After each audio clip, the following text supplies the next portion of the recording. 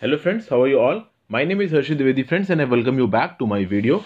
So in this video friends, I will be talking to you regarding this rock cycle friends. Okay, now most of the things of right cycle, the very basis of it, I have already told you in the video on interconversion of sedimentary, igneous and metamorphic rock. The link of that video I will give in the description box below. Also in addition to this video, watch the video on the classification of rocks friends, and in order to understand how the concept of rock cycle originated, what actually happened that people started thinking about rock cycle. So for that I have made a video on the principle of uniformitarianism. In that I have also discussed the catastrophism versus uniformitarianism debate. So all of these things have been covered by me friends. So watch this video, and in addition to this, watch this video on rock cycle. So my name is Harshit Dwivedi friends. If you want to follow me, the link on my Instagram profile is given in the description box below. This video is in English. Hindi version link is also given in the description box below. Now just rock cycle is the conversion between igneous, sedimentary, metamorphic. Now how igneous is becoming sedimentary, how sedimentary is becoming metamorphic, so how is this interconversion going on? This is all that is important, which is covered in this video. Here you can see igneous, sedimentary, metamorphic. Okay, here igneous, sedimentary, metamorphic. All the figures are showing the same things, just the way of showing is different.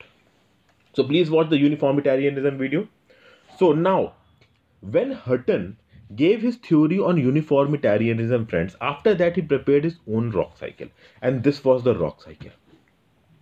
Obviously Mr. Hutton said, Hutton, I have already told you in the previous video that he started analyzing the natural phenomenon against him, surrounding him. For example, he started studying the phenomenon of rivers depositing silt in its floodplain, then obviously the erosion of mountains. So all of these things Hutton was studying. So Hutton said that if earth is not changing and if all the sediments are going away, then after some time the earth will become flat, but it is not becoming flat, it is maintaining its current landscape. So if the earth is maintaining its current landscape, then whatever sediments are going inside the water, there would be some methodology of bringing that back to the land. So for this, Hutton gave his own rock cycle, and the basis of this rock cycle was actually very vague. Okay, because at that point of time, in the initial part of 19th century and the end of 18th century, science was not developed friends. Okay, things which we know today at that point of time seemed impossible, because the technology was not at all developed. It was very old times we are talking about. So Hutton predicted that recycling of sediments is happening due to Earth's internal heat energy, Earth's internal heat engine, and that heat is causing everything. That heat is causing sediments deposited in the basins to be converted to rock. Heat caused the upliftment of mountain ranges. Heat contributed in part to the weathering of rocks. So Mr. Hutton said that heat in the interior of the earth is responsible for all the processes, and obviously if weathering is and erosion is going on, that is because of agents of denudation, then obviously that sediment is going to sea. Now inside sea, the heat of the earth is changing that sediment into rock. Now this was a very vague concept, but actually Mr. Hutton made a start, but this was wrong. Okay, then this converted rock was uplifted. So the continents were uplifting, the mountains were uplifting because of Earth's internal heat. So this was also wrong. Okay, so many wrong things Mr. Hutton said. Okay, so despite the fact that Hutton's thought process and the reasons he provided for all the phenomenon on earth was wrong, despite that he is credited of putting a simple coherent theory in front of us, and the principle of uniformitarianism, which was actually very much emphasized by him, was his most important contribution friends.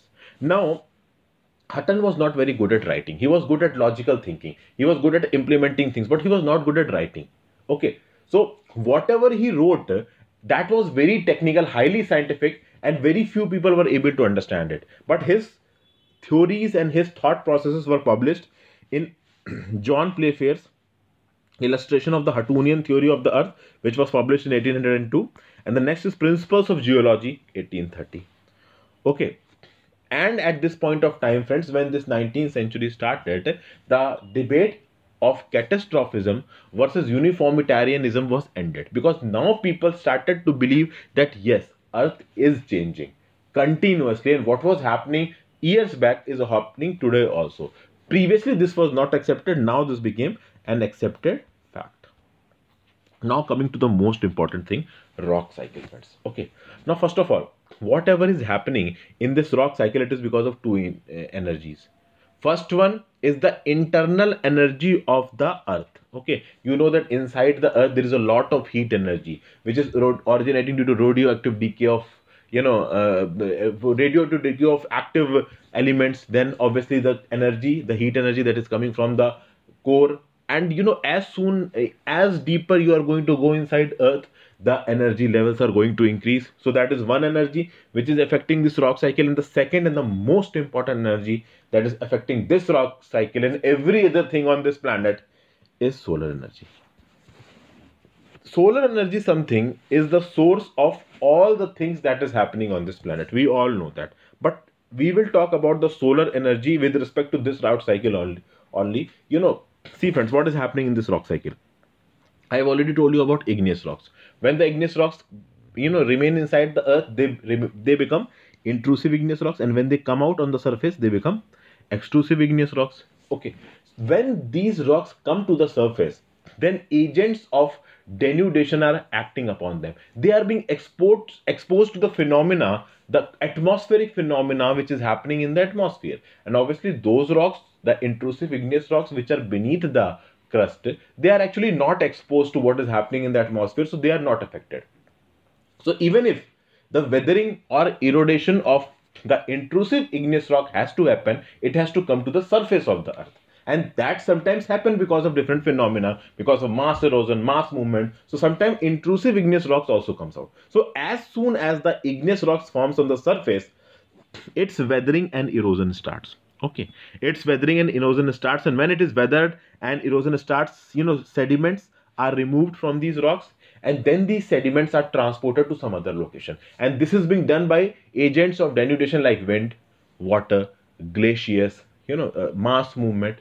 Now, what is the source of this wind, water, glaciers, mass movement? Why all these agents are at play? Who is providing energy to all of these agents? Sun is providing energy to all of these agents, friends.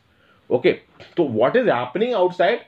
Most of the things is because of sun, and there is some role of the internal heat of the earth also. So two types of energy here are at play. So as soon as these igneous rocks are eroded, they will form sediments. Now these sediments can go into the ocean also through rivers.